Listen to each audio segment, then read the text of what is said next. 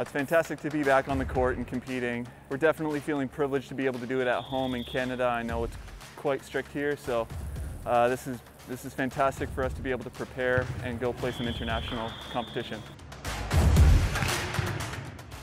Everyone who's coming on site was able to do a COVID-19 test through our partnership with the Canadian Sport Institute Ontario. That means every staff, athlete, official has tested negative before the tournament has begun. In addition, before each day, athletes are doing a daily symptom screen before they enter, as well as everyone in the facility is wearing masks and maintaining physical distance at all times. So we're layering up our countermeasures to make sure we're keeping things nice and safe for all participants and abiding by every regulation in the province. Our last competition was October 2019.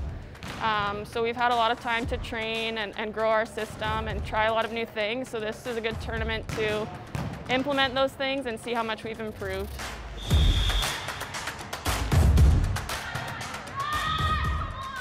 Ramping up back into the competitive style and practice has been a lot of fun, and then actually getting the chance to compete has been incredible and much needed for all of our mental health and to get ready for potential tournaments this summer.